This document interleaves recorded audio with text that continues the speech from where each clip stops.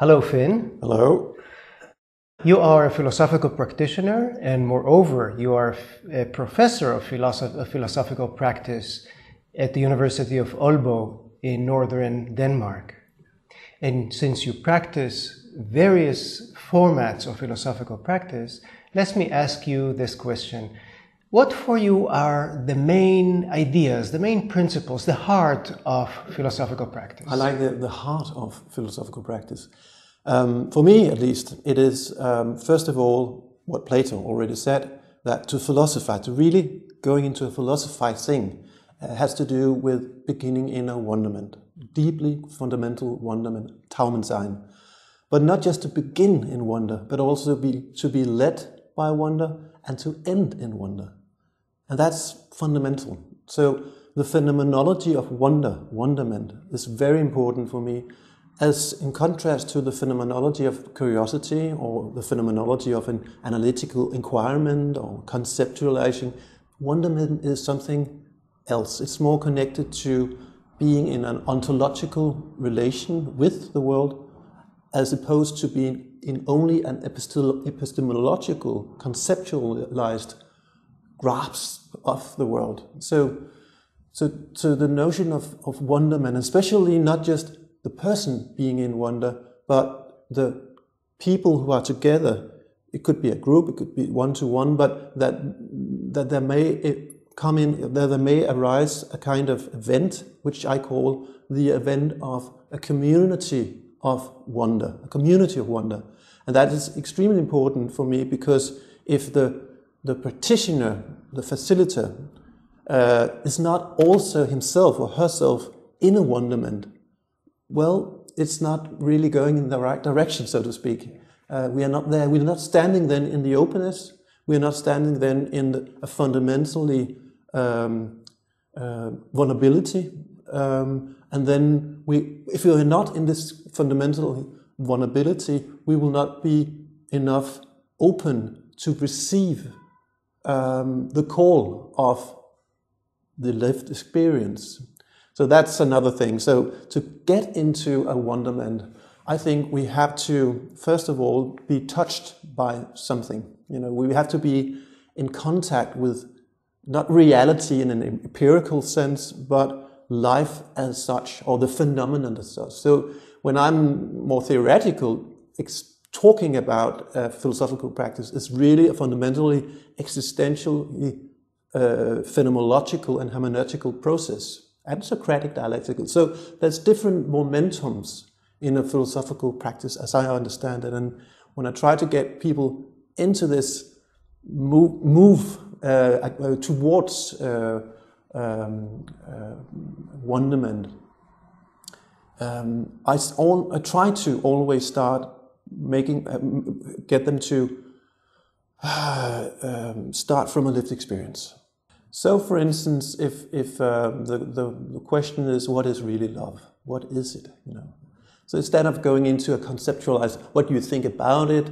No, we start from a lived experience. How does it feel? Yes, but I'm not going into a psychological introspection of how does it feel but much more like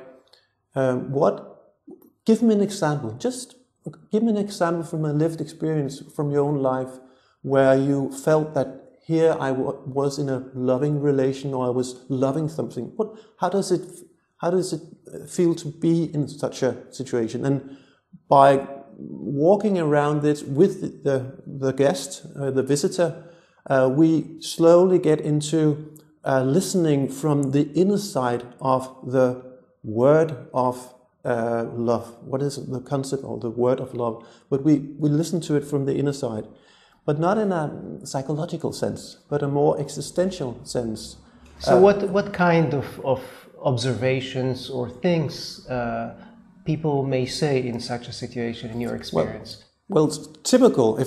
When I'm doing it, I could do it with nurses or whatever, teachers or professional. But for instance, a nurse, if we are going to talk about, they would like to come up with the question, what is a loving relation when I'm with the relatives of a dying patient, for instance? How do I connect? then they would, if they are going to describe the lived experience, then it will start typical by having a more outstanding, you stand up from outside and looking at it. And the words, the voice, the way of describing it is like more objective, But then I try to help them to no, you should just tell as if it was a telling, a story. And then they tell. And then I hear what they want to tell me about their lived experience of love. But then we are not there yet, because then we only hear the person's own wanting to point to something. What I want to and hope for in our dialogue is that we both will land in a wonderment about what is it that life in that situation, the voice of life in that situation would like us to see. So I'm not so interested in the person's particular lived experience as such. It's more like, what can this particular lived experience help us to see about this, the moment of, or the essence of love in this theme? How can we understand from the particular what the universal is in the particular? How do you help them become, enter wonder as opposed to just being curious?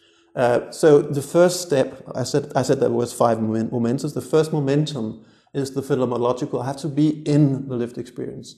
And being in the lived experience, then the second momentum would be to listen to, in a more hermeneutical, philosophical way, what might be the tacit assumptions, worldviews, or values which is taken for granted in the lived philosophy, in the lived experience. And there might be many themes, many assumptions, but then I ask them to focus.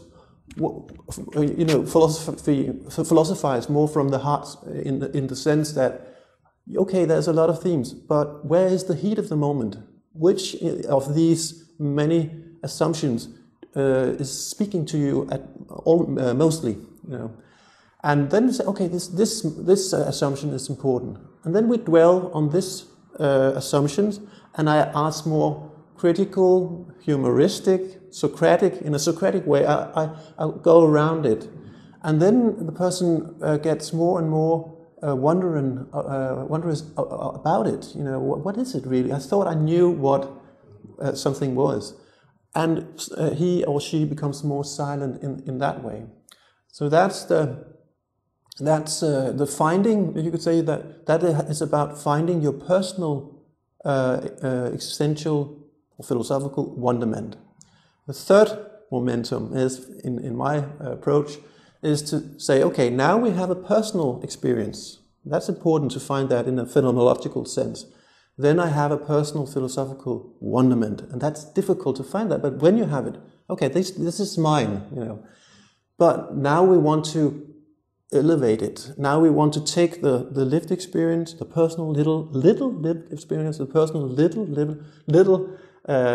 wonderment, and put it in what I call the cathedral. And the cathedral is like, whoa, now we are in the dialogue with the grand stories and the grand wonders of human mankind. So if the theme, or one of the wonderments around what is love has been, well, to be in love, it seems that in my lived experience has to do with what? A humbleness, for instance, being in a humble way. That has just been a tacit assumption when I'm talking about love. So now I will bring this, what is really humbleness? My personal wonderment into the cathedral, and then I will ask some of the great thinkers, and that shouldn't necessarily be philosophers. It could also be poets or whatever, and musicians. So when we are in the cathedral, we should move around with the big guys and girls and the big artists and so on in a way that is Socratic. Because if I just take a big story, I will be, easily persuaded, I will be taken away by this grand horizons. So it's important to have a counter story as well to move or to navigate in that. So when you are in the third momentum, you will have help from the big stories, and that is a very important aspect as well.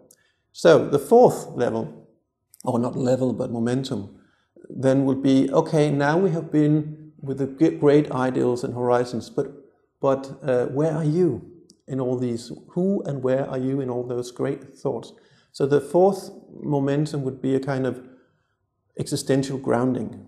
And when we go into that room, or in that momentum, I can bring in more what Pierre Hadot would call spiritual exercises, more silent, and some of your thinking as well. Some of your practices. I like that, but also more aesthetic approaches. So I loosen up a little bit from this more Socratic to bring in more aesthetics. So yeah, in the fifth momentum, then we try to connect to their daily life. The practice as nurses, being on a hospice, being on a hospital, whatever. But what does it mean to connect when you have been through a Socratic Bildung process, or there's one community of wonder? Well, there's different things. One thing is the insight, maybe a tacit kind of insight that you feel now you have about the topic. Well, you do not have a clear answer. What I hope to get through a Socratic dialogue is not a clear answer, but is a deeper wonderment. Because I deeply think, in a Gadamer sense, that if you are in a deep wonderment, you will also be more receptive to a deeper understanding that will arrive, which you cannot grasp in a methodological way, but you have to be open. So going away from Socratic practice, you might get answers because you are more open in life. But that's another. So that's one thing. The other thing is what I call the deed. What does it mean to... the Socratic dialogue can be a kind of pureness, or yeah, it can be a kind of frenetic experience, that you'll be better to have frenetic actions where you practice wisdom in more in tune with the situation or the relation you are in your daily life. One last question about the practicalities. How long does usually the process usually take, and where does it take place? Oh, that depends, really. It could be just a short exercise where they get a feeling of it, like when I do it with students or psychologists who want just to have a sense of it. But what I like, and where we get deeper into the things, is, for instance, when I do kind of Socratic phenomenological action research, which can be 2 or 3 years. And I've been doing research projects as that when I am asked to go to a design school, where the question is, what could be the relation between wonderment and creativity? And then we work with these 5 momentos as a way of articulating more intuitive, tacit knowledge and get into a community of wonderment around that, and then articulate what happens there. Or it could be, as I'm doing right now, a hospice, where I first work with wonder-based dialogues and reflection with the staff, with the priest, the psychologist, the nurses, and then after they have got a sense of it, they write about their stories, they tell the stories, and we articulate some of their experience, and we have a wonderment around that. And we see how this kind of being in a wonderment also make them more open in the meeting with the relatives or the patient or themselves, when they have more existential, ethical questioning. Well, that's fascinating, or rather I should say wonderful. Thank you. Thank you very much, Finn. Okay, thank you too.